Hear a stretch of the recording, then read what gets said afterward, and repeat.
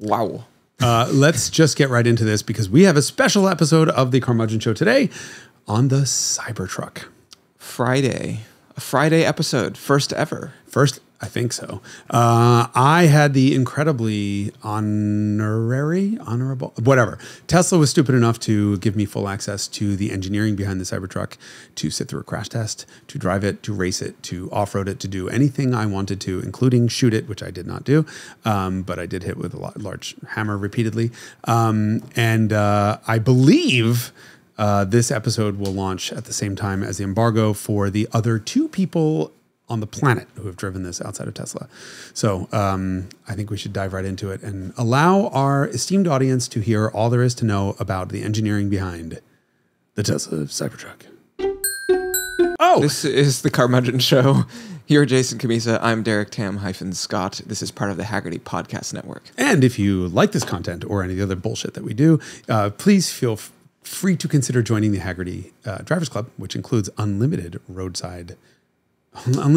towing, 24/7 towing, unlimited access to our evaluation tools, an award-winning magazine, and access to special events and discounts. Yep, you got it.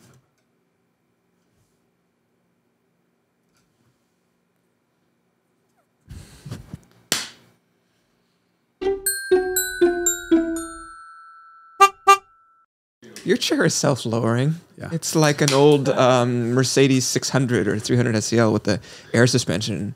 You just turned a furniture discussion about my cheap seats into a car thing to do with Mercedes, which must mean we're rolling, and this is the Carmudgeon Show.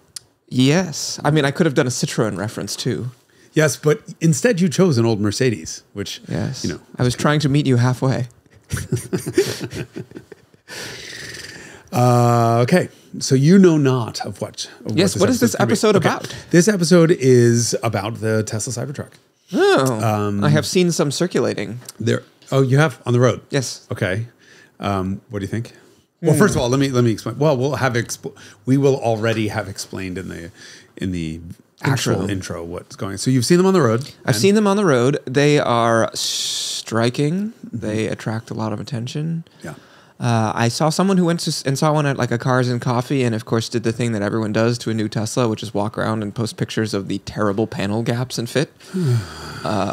Tesla Model Y is the #1 selling car on the fucking planet.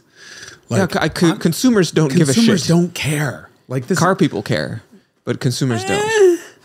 I'd still have a Model Y. I don't give a shit. I mean, it's nice to have a Golf with perfect build quality, but, you know, it goes 100 miles. Yes. It does 0 to 60 in 2 days. You know, like if Tesla made a golf-sized vehicle, would I have one? Of course. Would it I'd buy a Polestar first. No, not without that charging network.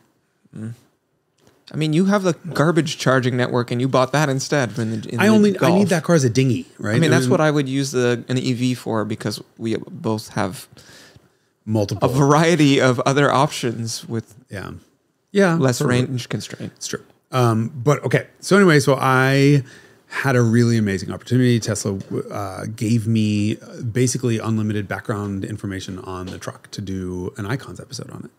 And if we manage to get this out in time, you are watching this on Friday, the 1st of December, which is the day that the embargo is lifting. Yeah. Is that right? So I have been told, things are subject to change, but I have been told that Friday, December 1st will be the embargo day, and I can talk about that. And so right now live should be the Icons episode.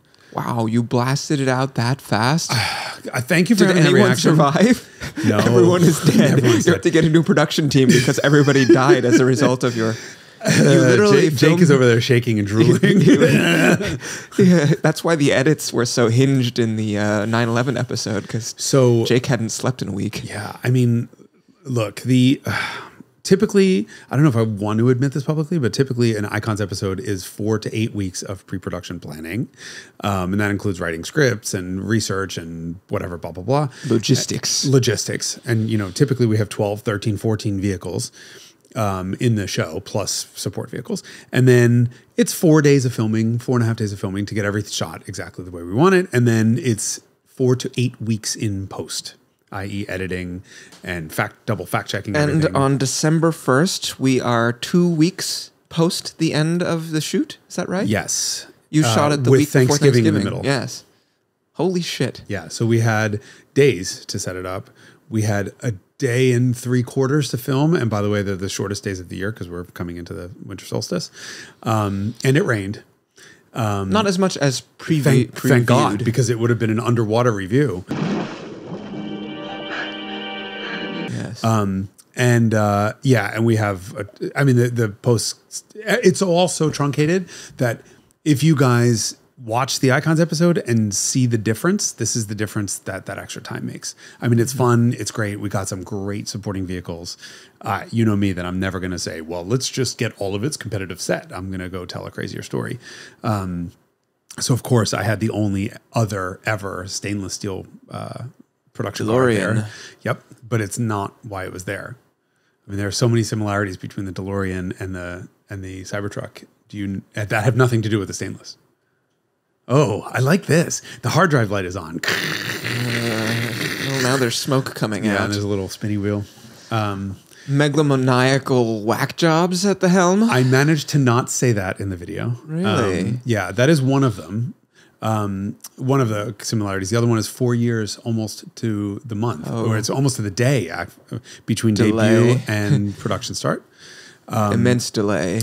The next one was a car that was shown to the public as a ta-da, here's a car that was literally just a styling exercise that had to then be engineered from the outside in. In the case of the Cybertruck, truck twice, by the way. I'll tell more about that later. And that went on sale with double the price that it was estimated to be. So the DeLorean was, DMC-12 was the original name for $12,000. And by the time it finally went on sale, it was over $25,000. To be fair, that was a period of extreme inflation. And to be fair, that is also now the case. is a period of extreme inflation. And also, let me point out, because this truck is going to get so much fucking hate. Some of it deserved, some of it not. This is the top spec. It's a triple motor top spec that's going on sale.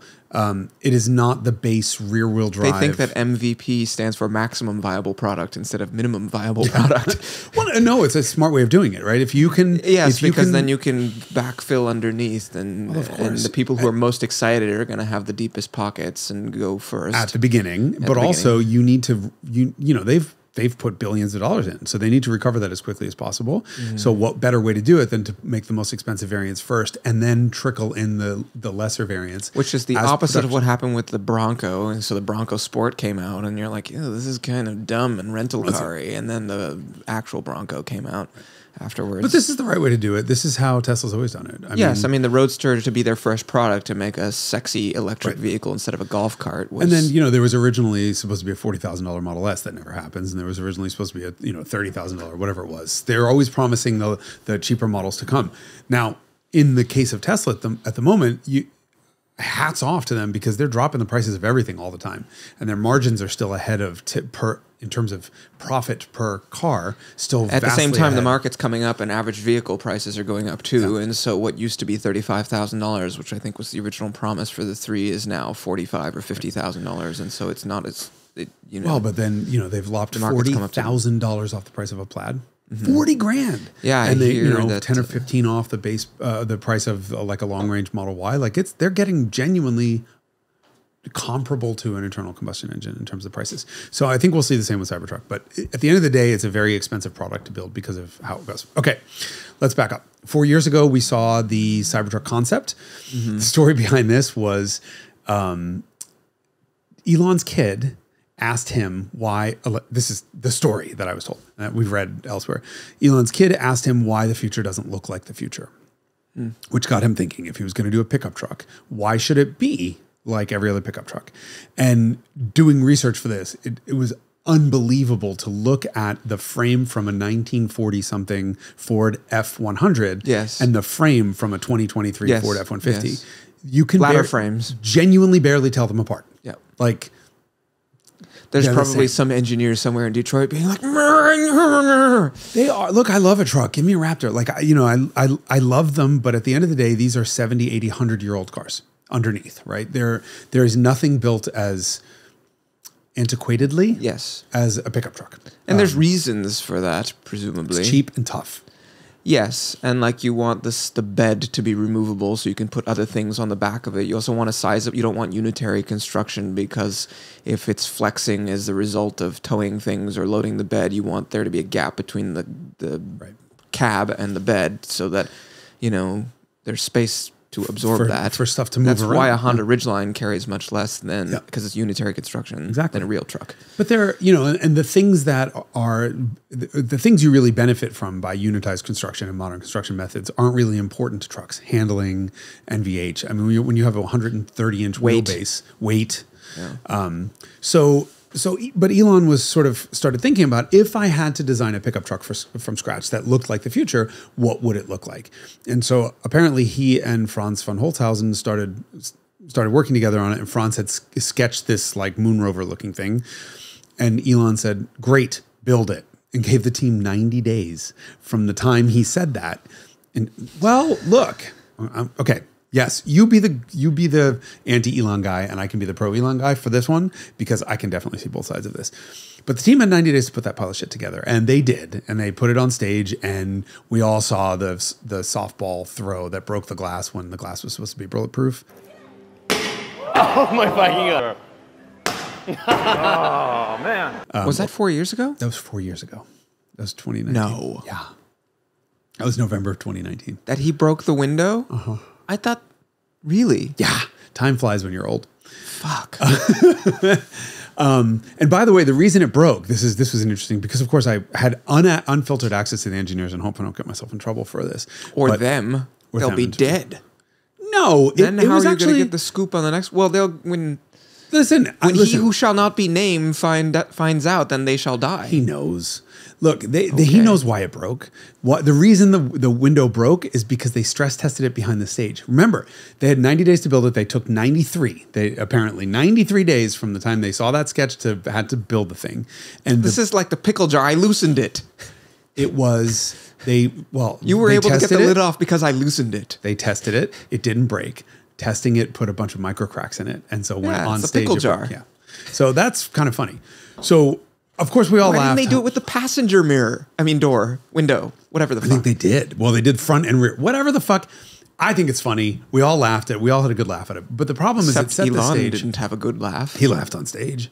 Yeah, but that laugh meant that 3 people died. Okay, none of the people who were on stage that day are dead. So maybe he's not as evil as you think he is. I'm going to start watching my words lest I go. No. The whole thing was a PR catastrophe. And throughout the development of this truck, Tesla's gotten a lot of shit. Like, I'm not saying Tesla and Elon in particular doesn't bring on some of its own shit, like doesn't ask for the shit. Falcon doors, perhaps.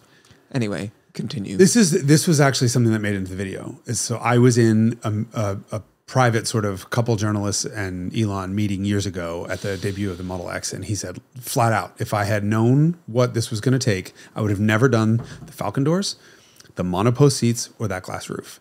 Next car is going to be conventional, and the Model Y is conventional, and it outsells Model X 25-1, or more. So they should have learned. But when you have, I asked the chief of development if his job was actually to take the musings of a lunatic genius, man-child, and turn them into reality. And he just burst out laughing. That's their job. This is like Frank Gehry. Frank Gehry is the architect who designed the Disney concert hall in that museum in Bilbao, Spain, that looks like somebody crumpled up some aluminum foil and then handed it to an engineer. And it's like, okay, build it and make it not fall down. And you're just like, how do I do this as an engineer? It's that sort of challenge that has made some of the world's most amazing things. Can you imagine the person who is like the emperor, who is like, I don't know, a tall triangular shaped building made out of blocks, each big enough to like crush a skyscraper. Oh yeah, let's make the fucking pyramids. Like if it weren't for people having outrageous dreams. He had slaves. So does Elon. They're employees, but they're okay. So for whatever reason, he decides to reinvent the wheel, or reinvent the pickup truck, right? In this case. So they put it on stage. Despite the fiasco, the order started pouring in. Now, I'm sure it was originally intended for production. But I don't think anyone would have guessed that they would have 1 million orders for this truck. That's 1 million people. What were they secured with? They were $100. Refundable? Refundable. But how many people could you get to give you $100 bucks? Refundable or not? A lot fewer than that. Right. That's my point. Like 1 million people plunked down $100 bucks, which is, by the way, a nice loan to Tesla for the development of this. Yes. That's always the mechanism that these startups use. Yeah. So a long story short, everyone goes to work on this truck. They spend 2 years. They're engineering the truck based on that. The truck on the show stand. They're not really allowed to change anything about the way it looks, which presented huge engineering challenges, both in terms of the stainless steel construction, this quote unquote exoskeleton structure that had never been done before in a car, but also just aerodynamics, right, which are the most important thing on an electric vehicle. So they get done, and Elon takes the first drivable prototype home and decrees it too big. Can't fit in the driveway, can't fit in the garage, whatever. It was just too big. So they had to throw it out and start over. I mean, it's never fully thrown out, but they had to take the same brief and put it in a much smaller package. How much did they scale it down? Overall, 5%.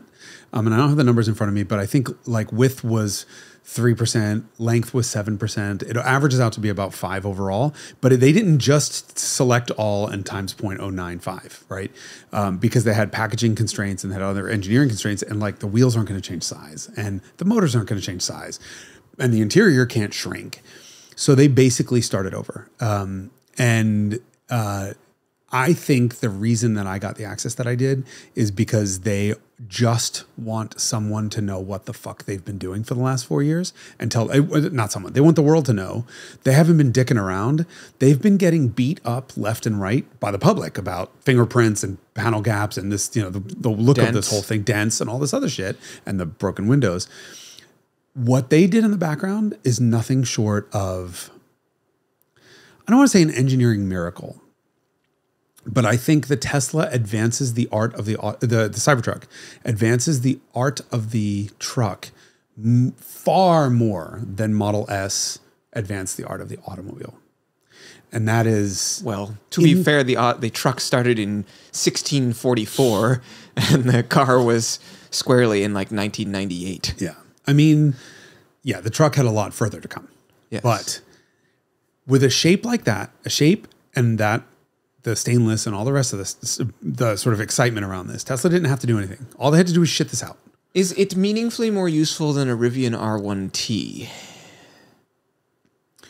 And if you treat that as when you keep referring to a ladder framed, heavy duty truck. Mm-hmm. And so the question is, should the Cybertruck be compared to those things, or should it be compared to something like a Ridgeline or an R1T, where it's like sort of truck-like, but not useful and not really a substitute for a heavy duty truck thing? So definitely not compared to a Ridgeline.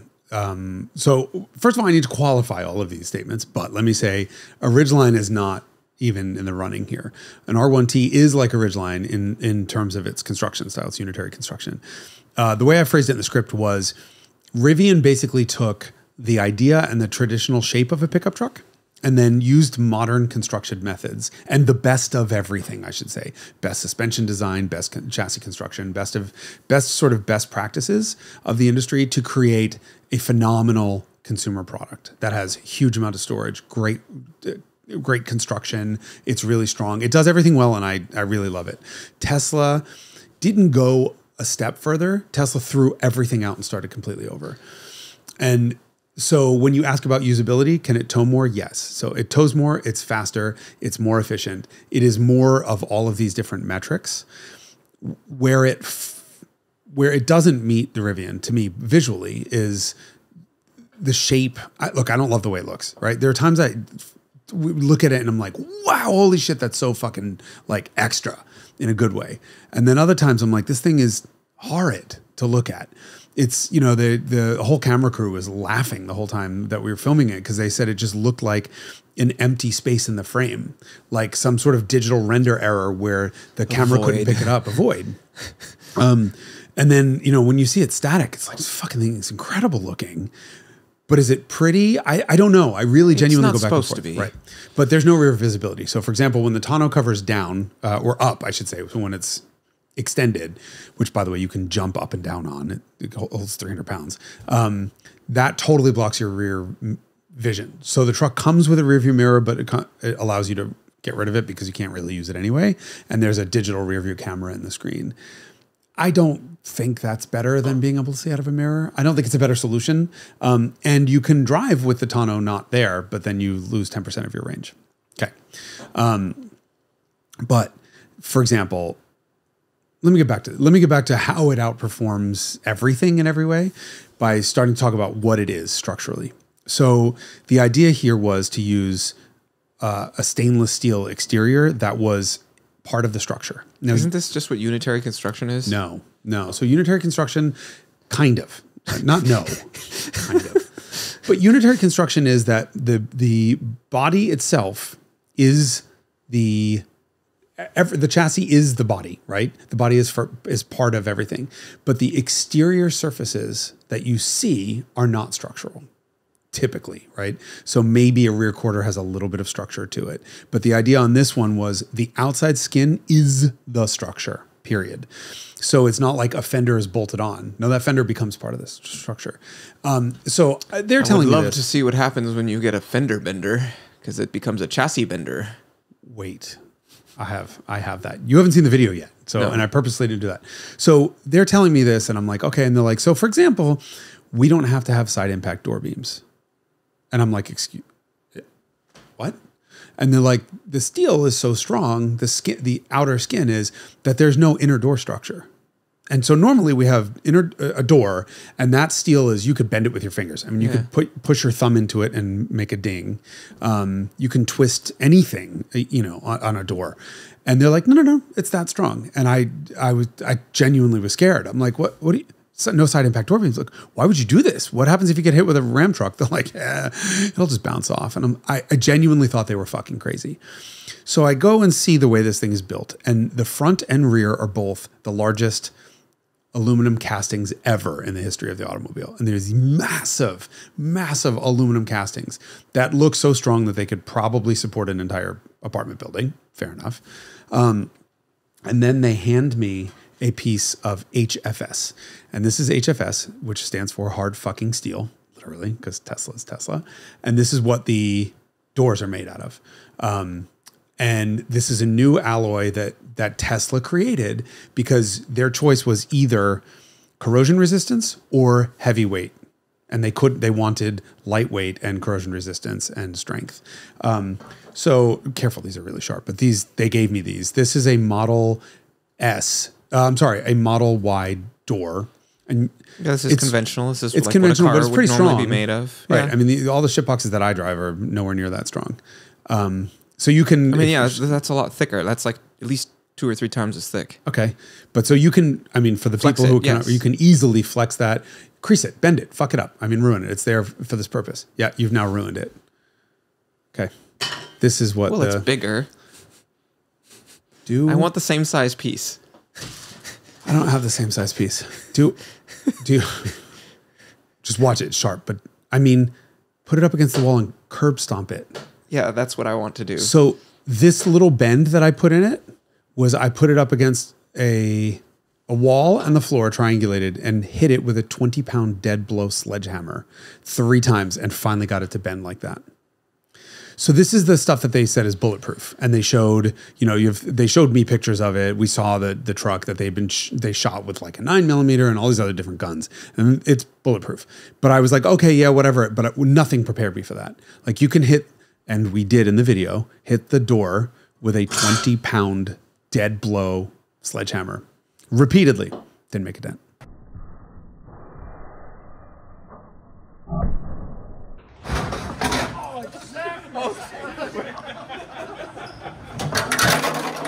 So, I mean, just entered the table. Marred the table. Yeah. I mean, the whole skin is out of this, and so I was still like, okay, that's pretty cool. And then they took me into the crash lab. They took me to the crash lab. How do you absorb energy if it won't yield?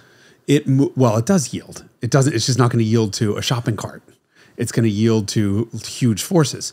So they like getting hit by an F-350. Right. So we were there for in Does their it crash deform in a sort of conventional fashion in a crash ripples. environment?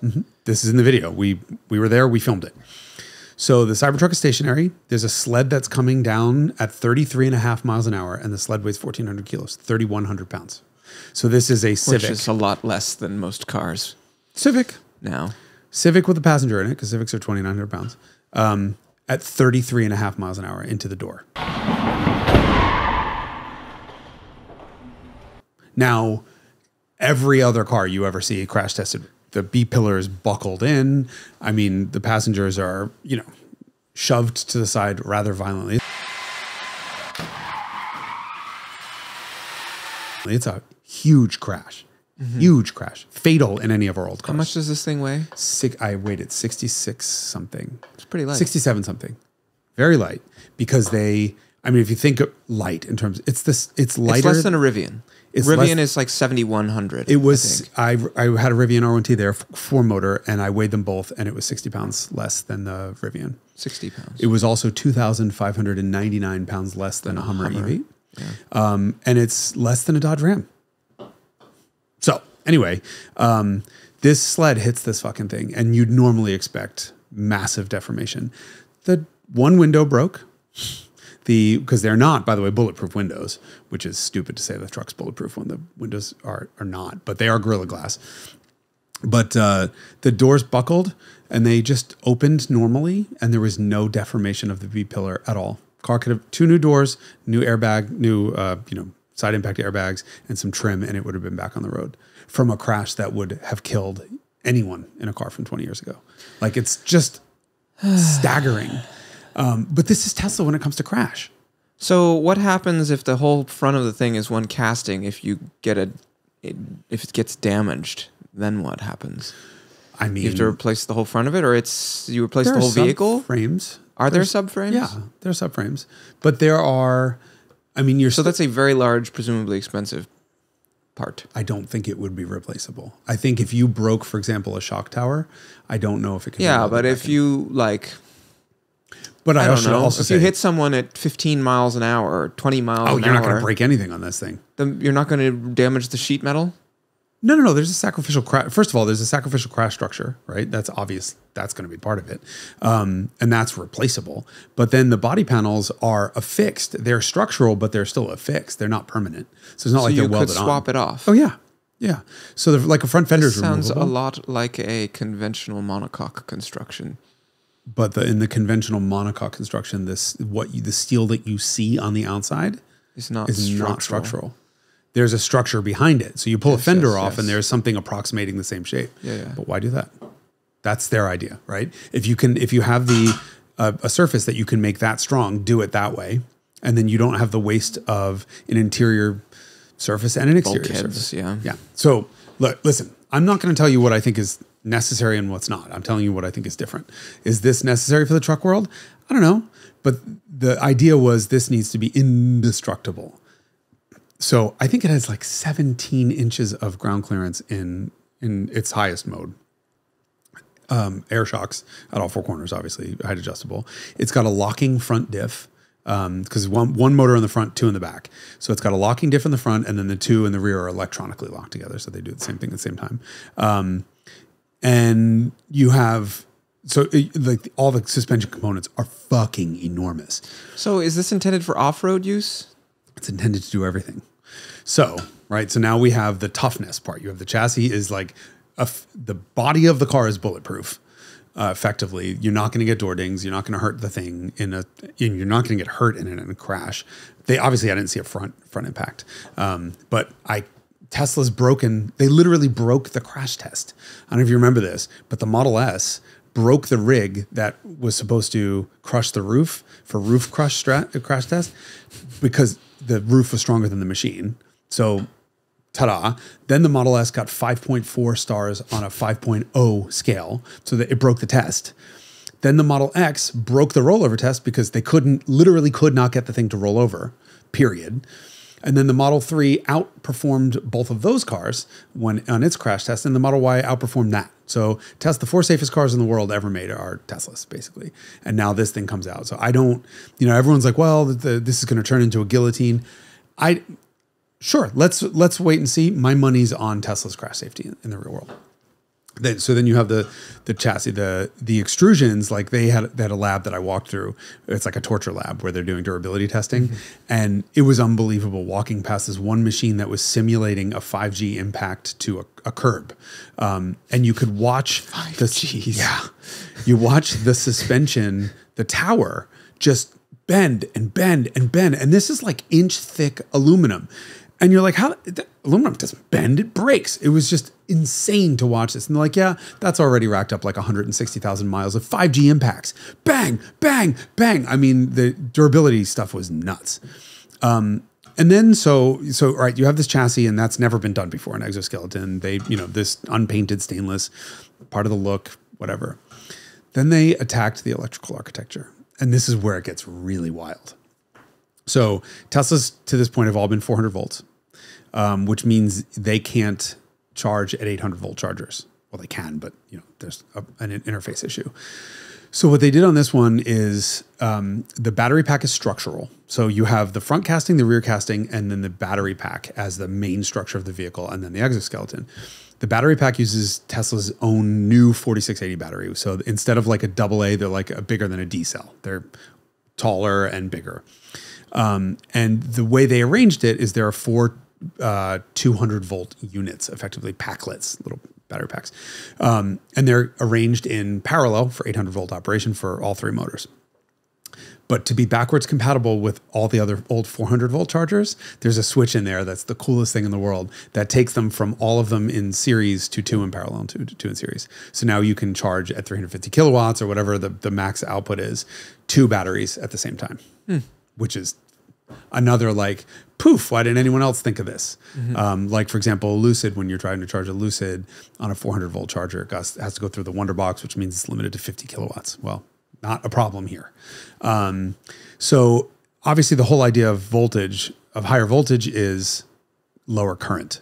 So your quick and dirty electrical engineering classes, if you have a load of, let's say, 1 kilowatt, and your power, which is we measure in watts, is volts times amps. So if you double the voltage, you cut the amperage in half, meaning the current, and that means you can effectively, near as makes no difference, half the amount of wiring.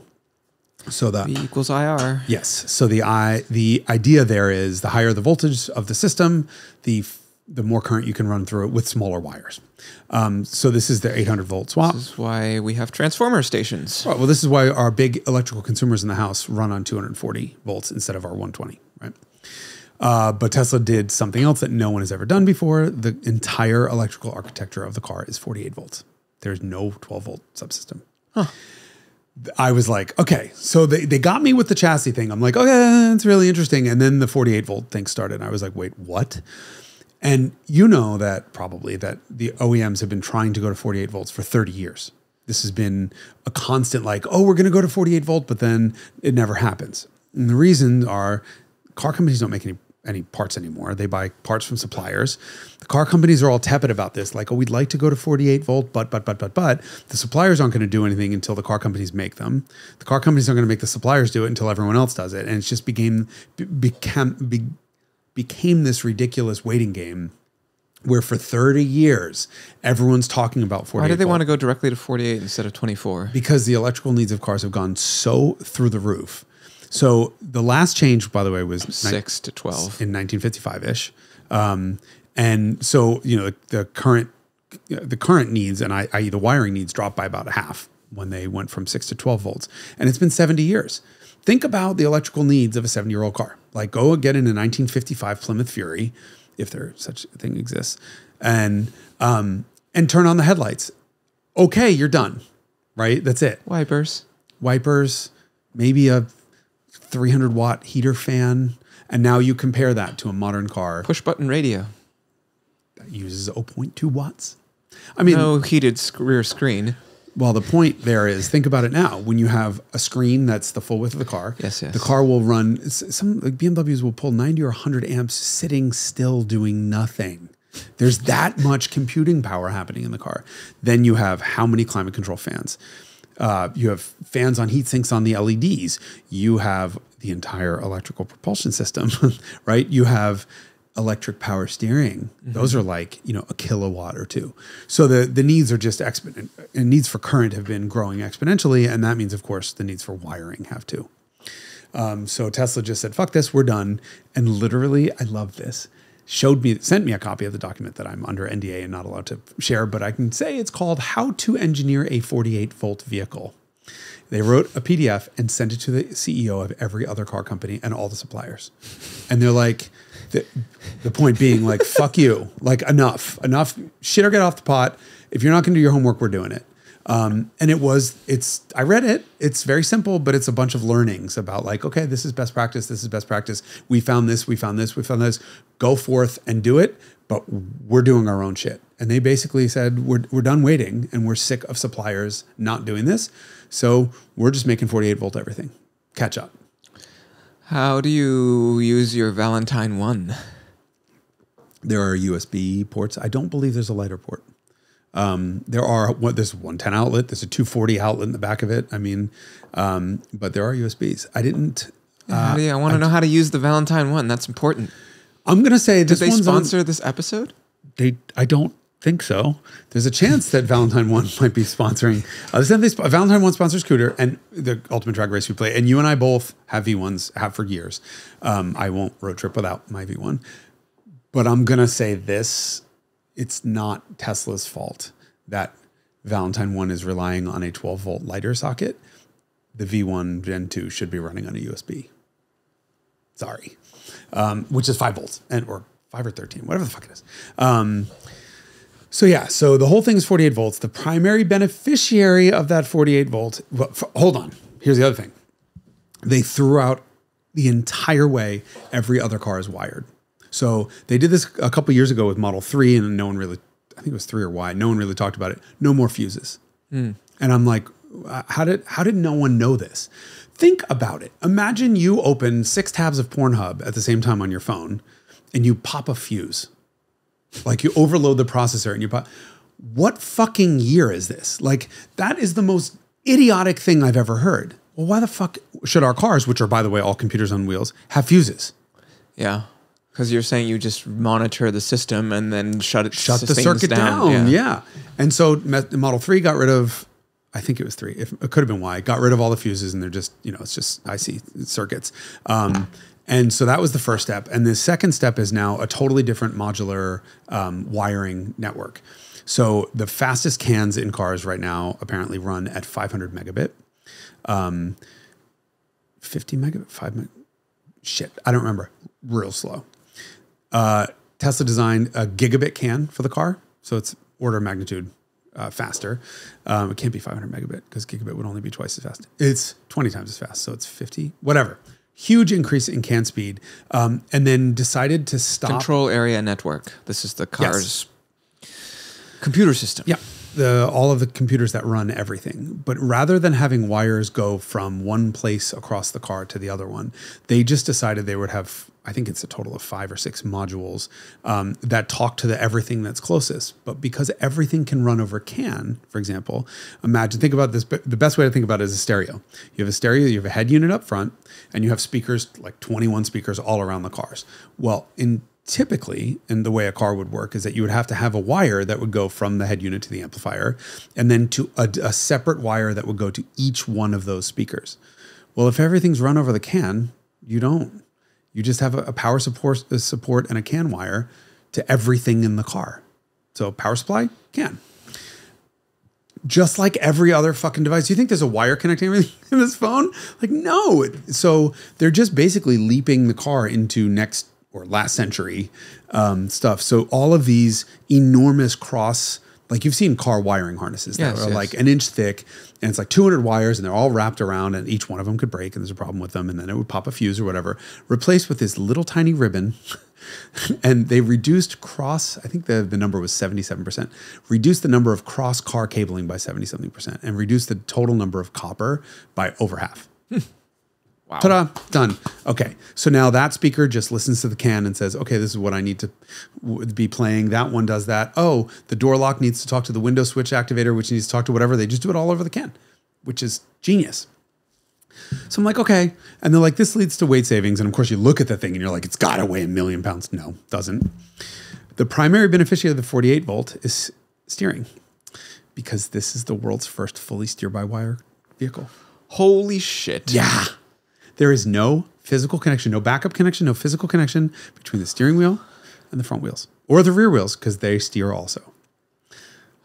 So what there is a steering rack that, of course, they built with a supplier, together with a supplier, with two 1.5 kilowatt motors on it. So double pinion, 2 motors, one on the back, one motor for the rear rack, and 2 on the front. The rear is currently limited to, I want to say it was 30 degrees of steering, but they're doing a software update that'll bump it up to 10. They're just working apparently on some issues with it.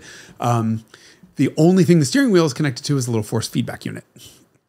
So very much like your Citroën, when the car is turned off, you turn the wheel all the way. Nothing happens outside though, and the wheel goes back, because it's a video game controller, effectively. And the force feedback unit is there not necessarily for like road texture, even though you do get some. It's more. You get road texture? You do. How? Because it's measuring everything at the rack. There are sensors everywhere that are measuring what's at the rack, and it knows what is bump and vibration and steering wheel out of balance, and it knows what's a real force on the rack. In the same way that ePass does it.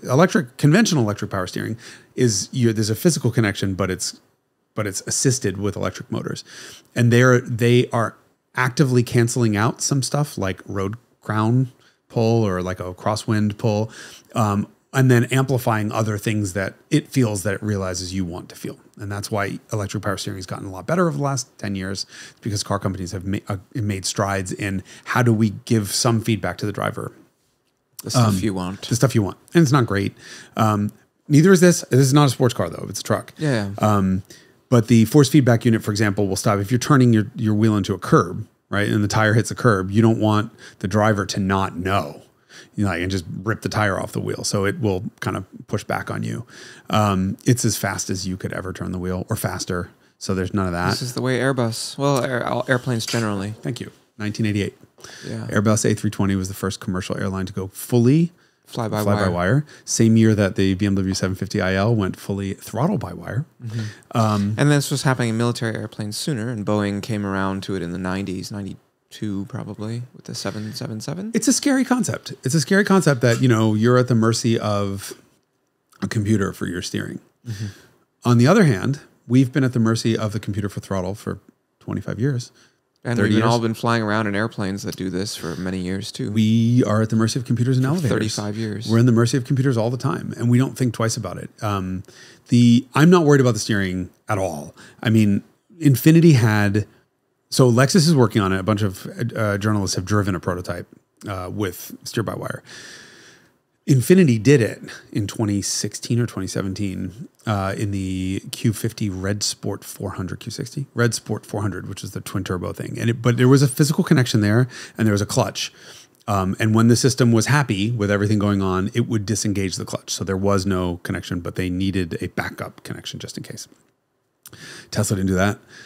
Tesla just has redundant sensors everywhere. So it has triple redundant sensors for anything important. So if one disagrees, it'll use the other 2 rather than, because if you only have 2 sensors, you don't know which one's right. Yeah. Airplanes do this. Airbuses do this too. They call it going into alternate law and direct law. Yep. So that's a mindfuck, because the steering wheel can only possibly be turned. It's 170 degrees in each direction, 340 so degrees. It's like, so it's one turn. One turn lock to lock.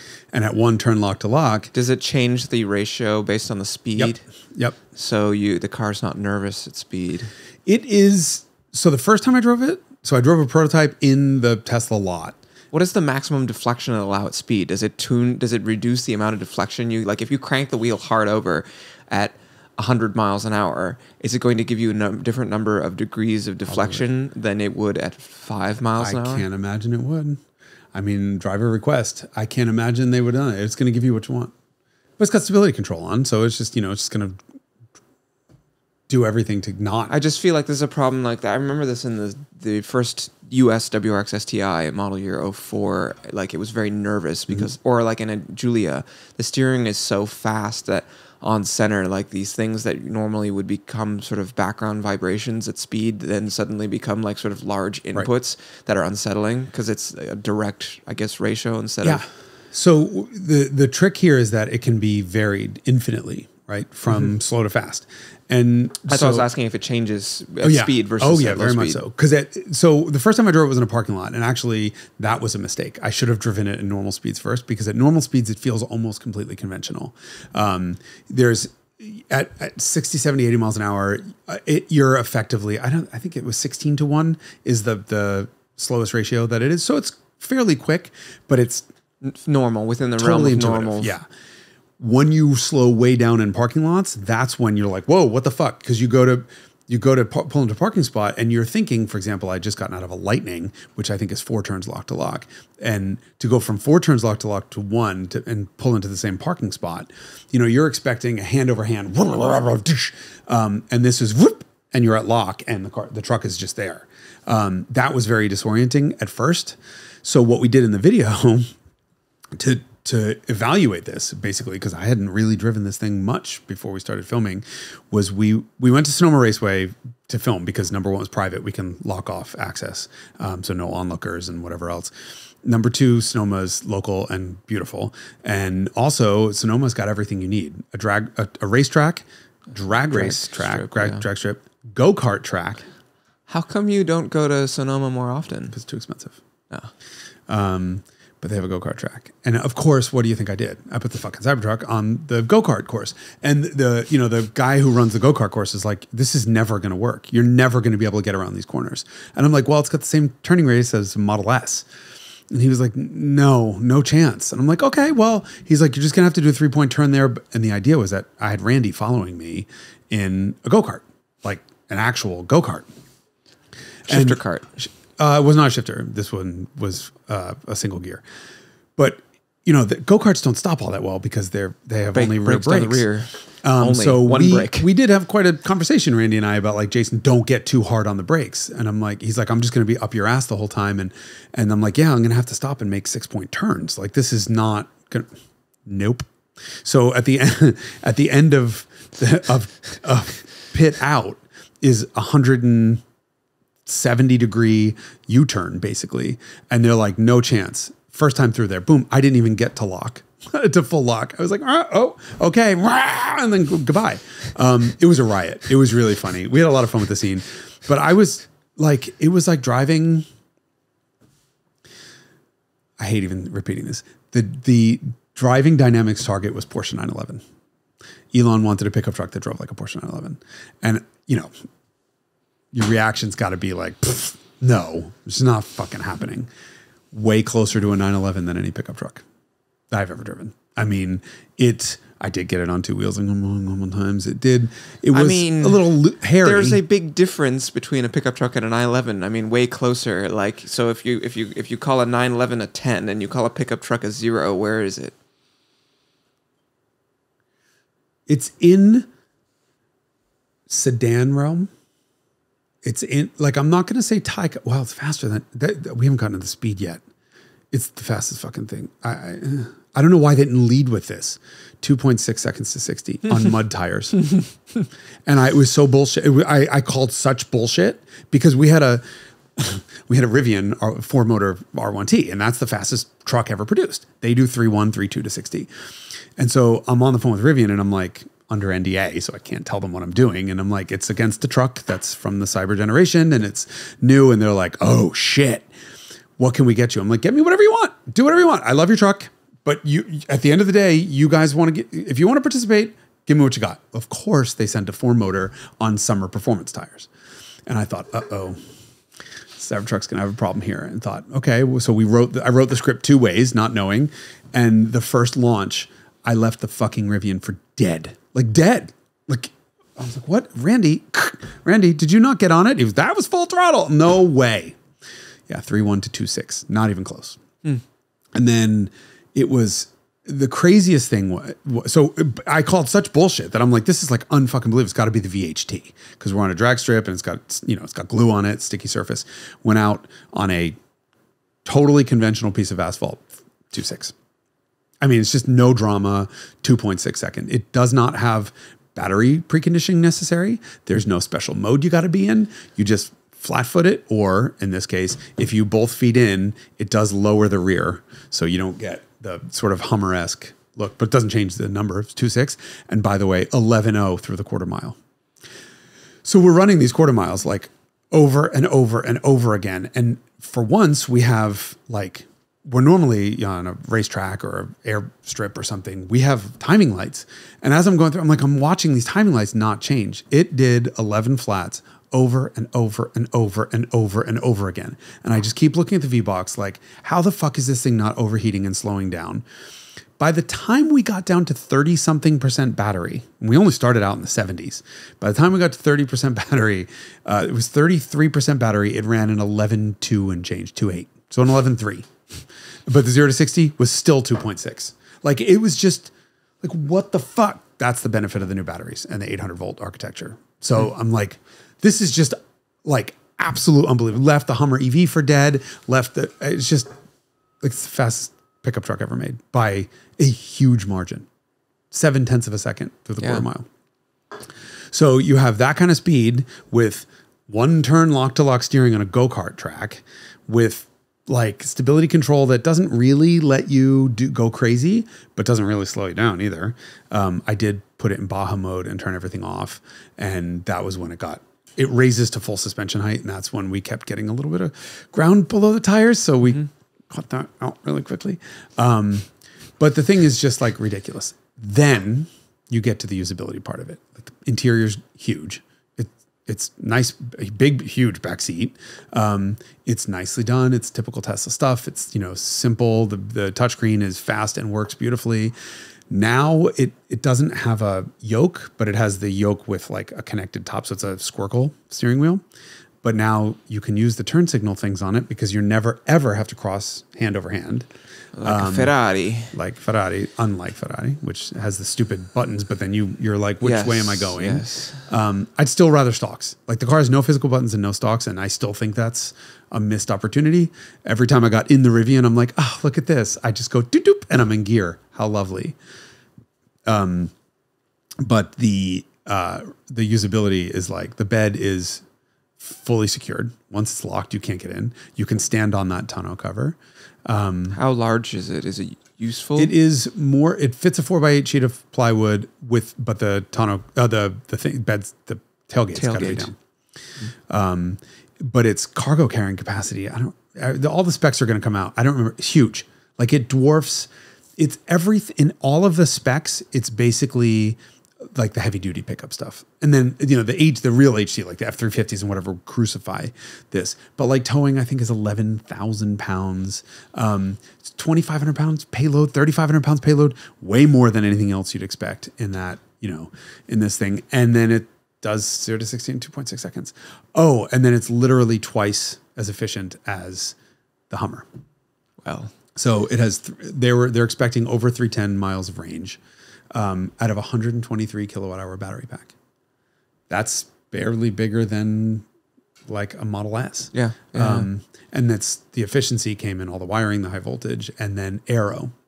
And they did crazy shit on aero. Is it aerodynamic? Does it have a C sub D that we know?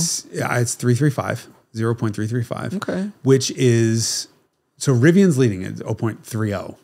Rivian's, Wow. yeah. How is that thing so aerodynamic? Look at it. It's so simple and so beautifully done. And then it's got these great spoilers in the back that effectively make the car a teardrop shape to the wind by redirecting air completely over the bed. That Rivian is like, I hated, it's not that I hated, like I felt bad for the Rivian watching it like get destroyed in the drag race because I love it. I absolutely love that truck. I'd own one. I mean, who needs 3.1, let alone 2.6? pull 10,000 pounds and then still bang off a 0 to 60 in 7 seconds. I don't know. Who needs a Cybertruck? I don't know. That's what I'm trying to get to, I guess. Yeah. Who uses and buys this? I guess the same. Anyone who wants one is the answer to that. Anyone so it's who looks at it is like, $100,000. that's cool. I want it. Yeah. It's $100,000 vehicle that is appears to be completely, literally bulletproof, other than the glass. So it's effectively not bulletproof. Which is not where your head is, right? Exactly. So you can't blow your balls off, but you can blow your brains out. Like, great. But it is the fastest and best. I would say handling is a more subjective thing, but its ability to be maneuverable is by far the best of any pickup truck ever made. Its off-road ability has got to be up there with the best of the best of them, just from suspension articulation and all that shit. And power control, modulation, and I mean, you just start looking at its benefits and efficiency, its whatever on paper, it just kind of does everything better than everything else. Then the question is, do I want one? Should we want one? Right? It's a $100,000 vehicle. Depends on your personal preference. Sorry, so twice as expensive as it's supposed to be. What happened? No, because this is the 3 motor. Yeah. So how much does that one cost? Over 100. Was it supposed to be 50? It was supposed to be as low as 40 eventually. So, but I don't think, look, the Rivian that I had 100 there is was, not that much. No. Everyone's going to crucify Tesla over this, but this is a 2 points. This is effectively the Plaid. Think about it that way. Oh, yeah. And it'll get cheaper from here on out. Yeah, but people are very, I think, accustomed to spending $100,000 on things of that size. And yeah, the Hummer that we had there was way over 100. The R1T that we had it was a Lightning. I brought a Lightning in too as a step in for a brilliant traditional pickup truck that happens to be electric. And that was way over 100 also. Like, I don't think the price is out of control. The thing to me is, unfortunately, in a time where we politicize everything, this truck is going to be more about what it looks and what it tells people. And I think this is going to be the ultimate suburban assault vehicle for a Lamborghini customer. Mm-hmm. That's my thing. Like, you want to make a visual so people statement? are going to be image oriented, right? A lot of people will not buy it, even though it's an excellent product, just on the basis of the statement that it makes. Right. And that's where the hard part for the team. But for everyone who is buying one, it's exactly why you buy it. I am staggered at how much thought went into this thing. Like, really, they didn't need to do anything. Like, based on the way it looks and based on the public's reaction to the way it looked, Tesla just could have shit it out. They could have just made a conventional-ish pickup truck. They didn't need to do the gigabit. They didn't need to do the 800-volt motors, which will now trickle down to everything. They didn't need to do the 48-volt subsystem, or not subsystem, low-voltage system and steer-by-wire, which will also trickle into everything else. And by the way, that's a huge benefit for crash. You never have to worry about a steering column harpooning you. Yeah.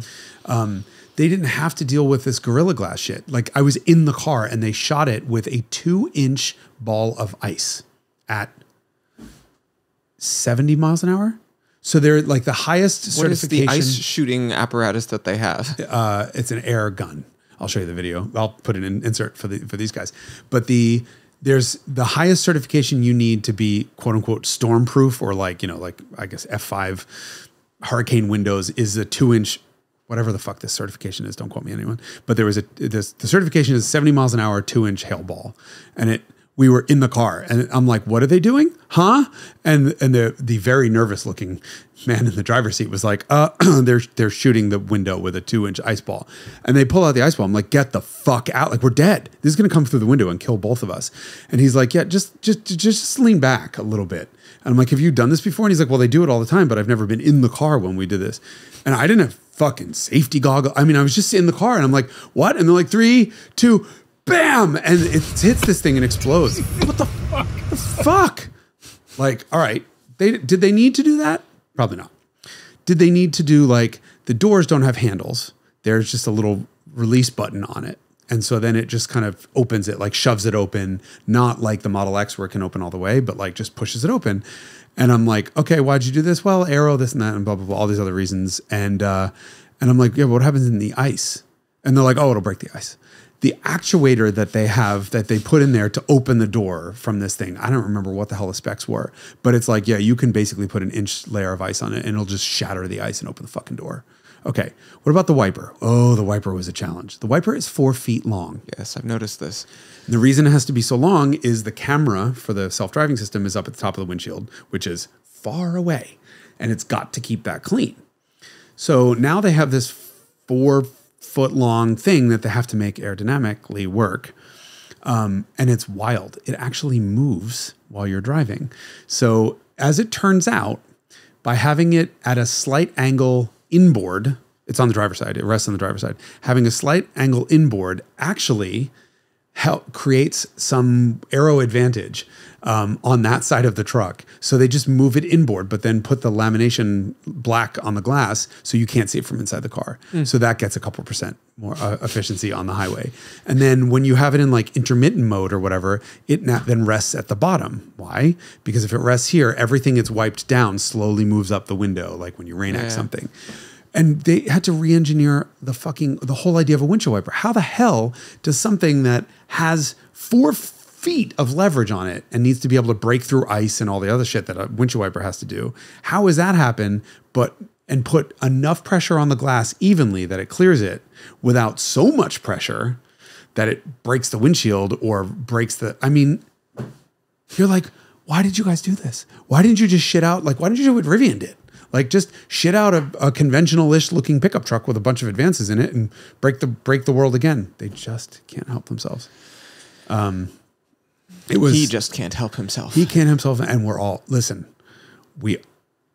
Elon has not made it very easy to like him lately. Yes, right. He's made some pretty offensive comments and done some things that I don't particularly think we should talk about on this podcast because everyone's going to get pissed off. Automotive. He's a very controversial person, but the man is responsible for changing the face of transportation already. And just as no one is caught up. No one is even close. Lucid, maybe, but that's all the same people that did the Model S. The traditional automakers are like a decade behind still. And we behind those cars, like Model 3, Model Y, at least a decade, if not more. And we're like, okay, well, the ground is gaining slowly. And he just fucking walloped the entire industry with a passive aggressive PDF, say how to develop a 48-volt vehicle. You can criticize this thing all you want for how it looks and what it means and whether all of this entire thing was necessary. But holy shit, what went into this is like, I would hang myself if I worked for a traditional car company right now, out of sheer embarrassment. Like when they start pulling this thing apart, their mind is going to be blown to the point of like, why do we even come to work every day? Yeah, yeah. Like a seismic shift. It's unbelievable. It's unbelievable. And the fact that it has to look like that and piss off so many people and whatever is just beside the point. Like, do we need to be driving 6,700-pound suburban assault vehicles? Yeah, so this is the same thing that we encountered with the Lucid, which is to say that wouldn't it be nice if this technology were packed into a form factor that we liked better? You and I like better. Right? Yes. Because a million people plunked down a deposit on this thing. Yes, yes. Not a million people would plunk down a deposit on a Volkswagen Golf-sized Tesla. Correct. Which fucking irritates me to no end. Yeah. But eventually this stuff deserves to trickle down into the buy here, pay here's lots. I'm going to just pull up an email just to make sure there's not something I forgot. You took notes. I have a million photos from the factory and, pages and pages of notes, but we did some wild shit. The video's great. Is it live right now? As we record this on December 1st? Yes. When we are watching this? The current plan, as we are recording this, is December 1st, 3 a.m. California time, 6 a.m. Eastern. Okay. So now that I've waxed, first of all, I should also say I had the list of cars that I had there obviously had to include a DeLorean, and it also had to include a Lamborghini Lamu 2. Oh, yes. I had an Elmo too. Elmo too. They are the same weight. Mm-hmm. They are the same superlatives. They're both the fastest pickup truck ever made. They're both $120,000. One when it was new 30 years ago, and the other one, or 30 whatever years ago, and the other one now. They're not $130,000 anymore. No, I wish they were. That's my favorite Lamborghini.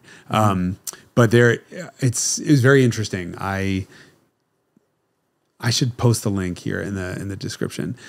The original review of the Lamborghini LMO2 in Car and Driver, you could do a find and replace Lamborghini LMO2 with Tesla Cybertruck, and 3/4 of the review works perfectly. Not even like, like a tarot card reader is like, oh, I sense you have someone in your life named Jay. No, like dead nuts exactly applies to this. It is the fastest accelerating pickup truck in the world. Never before have I driven a vehicle that gets so much attention and had so many people pass out and take pictures and blah, blah, blah, blah, blah. And it's the most closest thing to a tank. And you're just reading this. I was reading this review going, this has got to make it into the fucking Icons episode. It's the same thing. Yeah. But Lamborghini sold 301 of them total, and Tesla got 1 million pre-orders. This thing is going to be so amazing. Ubiquitous. But, yeah. And so now that I'm done saying all the nice things about it, I got to say, I think the stainless is going to be a problem. From a housekeeping standpoint? From a housekeeping standpoint. We all have a stainless refrigerator. Yes. We all. we all. I mean, some people have white refrigerators. Okay, some Jason. people have black refrigerators, but we've all seen a stainless steel refrigerator and all the fingerprints that gets on it. Okay, you can't buff this car. You can't. You have to hit it with like a Brillo pad basically, or Scotch-Brite. And there are sharp edges. There's one spot in the episode where I actually did slice my hand open as I was just walking by.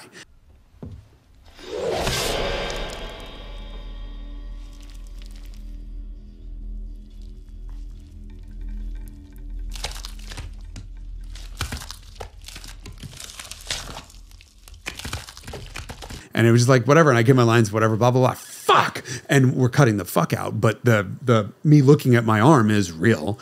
And then it sliced over. I think it was the same corner of it sliced Anthony Esposito's jacket wide open.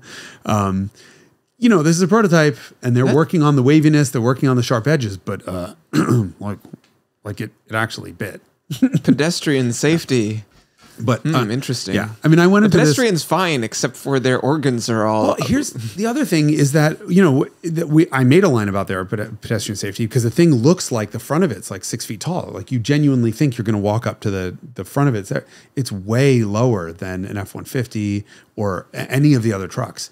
And height is directly the bluntness and heightness of the front end is directly proportional to death rates on these trucks, and it's way lower. I don't want to. But you want to be a certain level of height, right? You want to be about waist height, right? Well, if it's too low, that's problematic.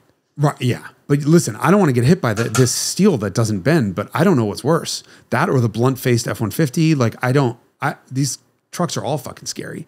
I hear all this shit online about visibility. Visibility out of the thing is not bad. Forward, back, you could run over an apartment building, and probably wouldn't dent it. We hit the refrigerator really hard. Didn't do any damage to it. We smashed the refrigerator. Oops. You got to watch the video.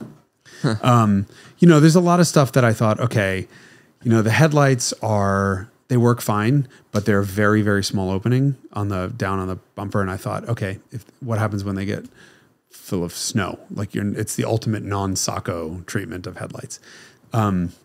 They're just a bunch of things, the questions that I have, but I really did go into this whole experiment kind of hating the Cybertruck, hating everything it stood for, kind of hating the way it looked, the idea of all the excess, and I came away from it like loving Respecting it. No, loving it. Loving it. More than that. What did you find lovable? The fact that it does so many things so well without being excessive. There's still that like Lotus-like obsession with simplicity and lightweight that went into even this thing. Like the fucking Aero wheel covers. Like, so it's got these hubcaps on them. They're rubber. The reason they're rubber is because they tried to make them out of plastic and the wheel would flex and the plastic would go flying off. So they made them out of rubber. But that means you can't curb the wheel. And they're removable, by the way. Why is this problem something that has never arisen before? What is specific about this thing that causes the wheels to flex in a way that plastic does not suit? It's just that they wanted a flush cover that's durable that you can take off-road and can do all this other shit. That's all. And they wanted it to protrude so you don't scratch your wheels. So they made this sort of new, never seen before type of wheel cover that's made out of rubber. It's fucking genius. Like I just gored the right rear wheel of my e-Golf again last month. Like, damn it, that's another $300 at the wheel shop. Wow. To not have to fucking worry about that. The steering By the end of filming, I actually re-recorded one of the segments so I can add the line. It makes you think, why the hell steering not always been like this? Because I got into the Rivian afterwards. I'm like, oh my God, don't even turn and get out of the parking spot. You know, there are a couple things I don't love about it. I don't love the rear visibility. I don't love the lack of buttons. I would like to have stalks and first shifter and turn signal. But like, the more you drive the thing around, you're like, this thing rides like a fucking dream. That's the other thing. Like, at first I bitched about the ride, and then I realized it's only because I was in beast mode or whatever. I think it's called beast mode. Put it in regular ride, and it's Rolls Roycean in its ride. It handles really well. None of the limit handling magic that Lucid's capable of. No Tesla has ever come close to that, but it handles quite well, as you'll see in the go-kart race. The brakes are indefatigable. I mean, I had them quite on fire. I don't think they were on fire, but they were definitely on smoke. Never stopped working. Didn't give a shit. And this is racing a 6,700 pound truck on a go-kart track. Mm-hmm. And then the consistency and acceleration at battery state of charge, and just the thoughtfulness that went into every single part of this truck that they didn't have to do. That's the crazy thing. They didn't have to do anything. They could have shit it out, made it look the way it did, and it would have been done, but they didn't. And then to watch that crash test at the end, and you're like, wait a second, what? Like, the car just didn't give a fuck about a 3,100 pound sled? Yeah, so Porsche should go home. All the legacy manufacturers making EVs.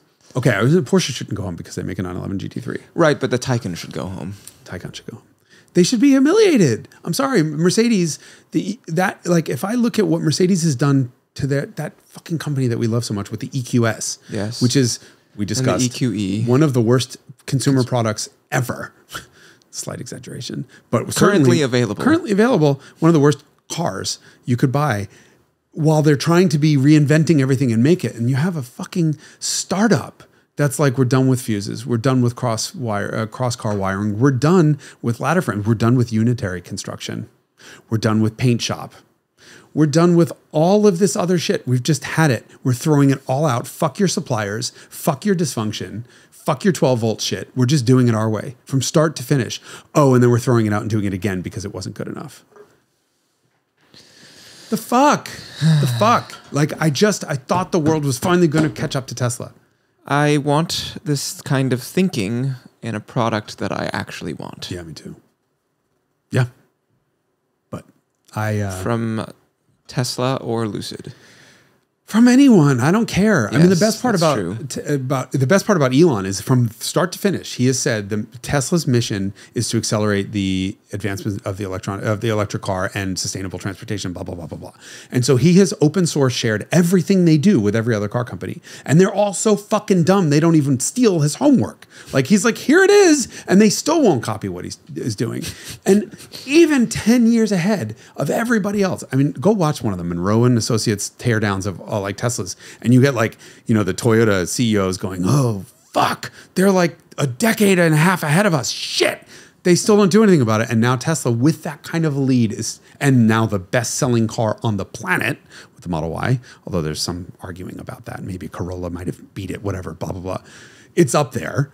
And now they're like, watch this. We're just going to reinvent the whole car. And so the next Model 3, and Y and S and X and whatever else they're going to do, Roadsters next. Like, holy shit. What the fuck? If this fucking pickup truck on mud tires can do 0 to 60 in 2.6 seconds without a chirp from the tires because the traction control is that good, what in the fuck is that Roadster going to do? Didn't they say 1.9? Yeah. But they're going to beat that now because the Lucid Air does 1.89, the Sapphire. So they can't. So sorry, they're never going to. I mean, what a time to be an engineer for one of those companies. And sorry to every other car company on the planet. I wish hatchbacks and station wagons were not the last thing that we're ever I mean, we're just going to kill them, and they're never going to get rendered in this way. No.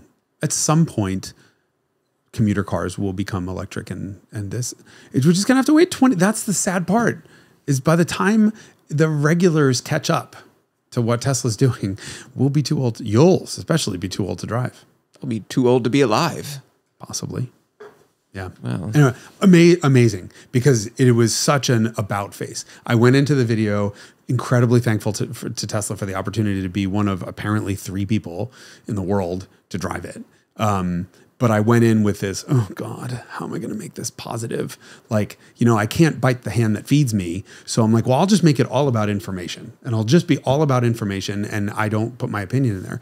But during the course of filming, I went from thinking, oh God, why the fuck did they do this? To like, wow, why the fuck did they do this? They didn't have to, but they did it. And that's amazing. Mm-hmm. Now, looking forward to that technology, maybe not being in something that I wouldn't want to park in front of my house because of what it says. Mm-hmm. In the same way that I wouldn't want to park a Hummer, or I wouldn't park, I would totally park an LMO too. Yes. But, oldness does that. It removes the douchiness. Yeah. Nothing like time to erode douchiness. Yeah, that's true. Right? You wouldn't do it with an Aventador, but you would with a Countach. Absolutely. But in period, I wouldn't do it with a Countach. No. Yeah, and I wouldn't do it with a Porsche now, like a GT3. Yes, I would. I'd hide it in the back. Yes, but you'd own it. Along with the bodies that I would have had to bury in order to be able to afford a GT3. Of course. It goes without saying. No. Not everyone can afford to take their bodies elsewhere to dispose of them. You have to dispose of them in the comfort of your own home. Gotta do what you gotta do. Gotta check your privilege. Whatever it takes to buy a Porsche GT car, That's the real answer. Okay, well, that was very illuminating. I'm sorry, I think we went over. This is a longer episode. This is a special Friday episode if we manage to actually get it out. Yeah, for all the people who bitched that we missed 1 week there because, I was filming because you were filming this. Mm-hmm. Mm-hmm. Now you know why. Yep. So now you got your bonus episode. I encourage everyone to please go watch that video and share it with people, because the saddest thing for me was to watch the faces of all of the people who gave me the tours, all the engineers who gave me their tours. So there was production engineers and there were chassis engineers, and what I clearly saw from everyone is they are so beaten down as human beings, right? We can bitch about Elon because he's not really a human being. He's a public figure, right? That was a joke. You're supposed to laugh. But Elon is larger than life, right? Elon can take care of himself. The people who work for him have gotten so much shit for the last 4 years about this. And not just from Elon, but a lot of it from Elon. Exactly. From everyone. And I could see it on all of their faces. They couldn't wait to show me what they did. And they were so proud of these accomplishments, and they're so excited about all of it. And they're like, we just can't wait for the world to see this. And you know why? It's because everyone formed their fucking opinion about this thing. Mm-hmm. Everyone took one look at it and either were like, I have to have it, or fuck that Elon guy, fuck this company, what a sick joke. This is Elon's ego running completely out of fucking control. Look at that fucking window breaking. How stupid is this? And they had to clean up that mess twice over 4 years, and they can't wait to get it out. So I am very touched by what I think is going to be the public's reaction to this thing when people get behind the wheel of it, because these people who have endured all this shit. Let us hope that its first impression is not so strong that no one can objectively look at it. Invariably, that's going to happen. It would have. Had I not gotten the engineering background, I don't think I would have. That was the biggest mindfuck, is I don't think I would have ever been as impressed by this thing as... And what consumers are going to actually perceive all that. Right. My first impression was, whoa, the fucking steering's wild. Like, okay, 2 minutes later, it was fine. But that first impression was like, yeah, somebody's going to hit a curb. They are. But you're not going to scrape the wheel. Right. Yes. You're going to have to take a little while to get used to not being able to see out the back and trusting the little camera. Is it as good as a mirror? Absolutely not. Could you drive with the tonneau down and lose 10% range? Sure. That's exactly what I would do. I'd keep the mirror in and use it. But I don't think anyone who's driving one of these, or who's going to buy one of these cars, is really that concerned with utility and usability, in the same way that anyone who drives a Lamborghini doesn't really give a shit. However, there happens to be real engineering substance behind the Lamborghini stuff. Like the last of the Huracans were genuinely tremendous. And same thing here. There's all kinds of capability in here. We'll see if Elon's dream is shared by millions of others about what the future of a pickup truck People like trucks, especially in this country. But will they accept something that is this different, is my question. Truck people, regular old dyed-in-the-wool, I live in the middle of America and drive an F-150 every day people. Mm-hmm. People who buy an F-150 Lightning, or people who or contractors, right? Immediately, Anthony was like, no fucking contractor's ever going to drive this thing. Ever. Fuck this, whatever. And I'm like, wait. Think about this for a second. You have 100% lockable storage. That's not just like, oh, I put a cap on the bed of my pickup truck and lock it, and so anyone can break in, or just, a steel toolbox. actual lockable storage. And then you have, I think it's a 6 kilowatt, 240 volt plug at the back. So you can just run your welder or like anything else you want. Oh, and you can do 0 to 60 in 2.6 seconds. And all these other little benefits of Tesla's connected apps and the charging network and data. You start adding in as a contractor. And I don't have to worry about a door ding. I don't have to worry about smacking into something slow at slow speeds in a parking lot. You know, contractors always hit shit because, you know, contractors, because work sites are like hazardous. You just start thinking from the perspective of the people who really use these things. I don't know about it. They might actually, it could work. It could work. I don't know. I'm super curious to see if it's adopted by the sort of worker crowd. But, you know, oh, I need to get to this job site and it's like there's 12 inches of mud. I throw it. Pretty cool benefit. I don't know. Amazing. My mind is not blown that often in this industry. And I hate that it continues to be blown by like fucking Lucid and Tesla. Because I know exclusively. Well, Porsche. I mean, there are other car companies that are doing great shit occasionally, but not like this. Like this is like, oh God, stop it, guys. You're embarrassing everyone else. So. And they still aren't going after it. So carry on. Literally gave them the homework. Let's see how long it takes for every other car company to start using 48 volt everything. It's going to be years, is my prediction. You know, they're like, oh, we used a 48 volt suspension actuator, or oh, we have a 48 volt mild hybrid system. Well, what the fuck does that do for the rest of the entire car? You know, your friggin' heater. That's AMG 53. Anyone? Oh God. Anyway, fascinating story. I hope. I can't wait to hear. I heard Marquez has driven it, and Jack Ricks from Top Gear. That's what I've been told. And I can't wait to see what they have to say. Because right now, I'm like on an island by myself. Haven't talked to anyone who's driven it. So could be that I got it all wrong and everyone. Well, you got the engineering story, which they may not have gotten. So yeah, apparently not. That, then they might have a very different impression of it. Yeah. That would be fascinating. If they both are like, this is unnecessary and it's excessive, and they didn't bring a set of scales to see that it was actually lighter, you know, like maybe, it's so fascinating. So fascinating. This is a kind of I don't want to say a once in a career opportunity, but a very, very rare one. So looking forward to hearing all the hate. Yay. Okay.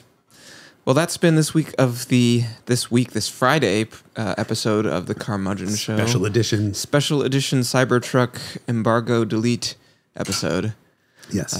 Join us perhaps Monday. We might have one on Monday. Yeah. A smaller one on Monday. Smaller truck? Smaller episode of the Carmudgeon Show. Oh, yeah, sure. All right. Bye. Bye.